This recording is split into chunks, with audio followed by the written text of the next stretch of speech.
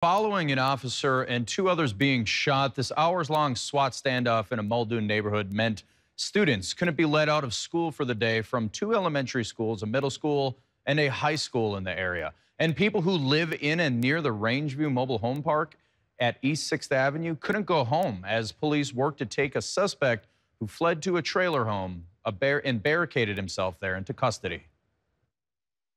If I had kids, I'd be scared to death. Bill Shore is one of many people who live near the Rangeview Mobile Home Park, a neighborhood at the center of a lockdown on Monday that spanned more than 6 hours, multiple agencies, and the closure of nearby streets, roads, and parts of Muldoon. I ended up having to fish my way back through the police barricades to get home.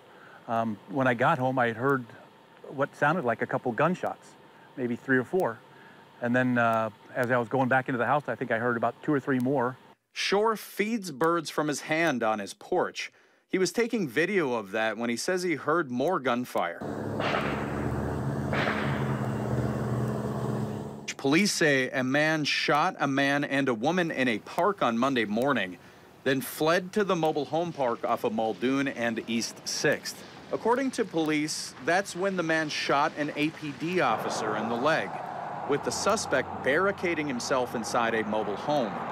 Every street that lines the trailer home park was shut down, and some residents were evacuated, until at about 5:15 the same night, the suspect taken into custody. Kind of scary. Not so much for myself. I feel like I could take care of myself if I had to, but just the fact that that kind of thing goes on in a neighborhood you live in is enough to make you worry a bit.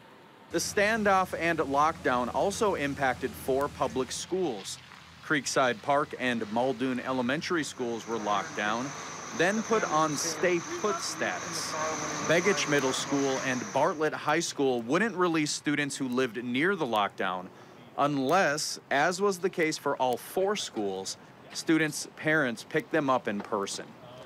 The Anchorage School District's Deputy Chief of Schools says there were still a handful of students waiting to be picked up hours after class ended, right about the time when the suspect was arrested. When we learned of the situation through our partnership with APD, we immediately put our schools that were near the incident into stay put. All students were safe at all times. The Anchorage School District says without an active threat, schools should be business as usual for tomorrow. Beth?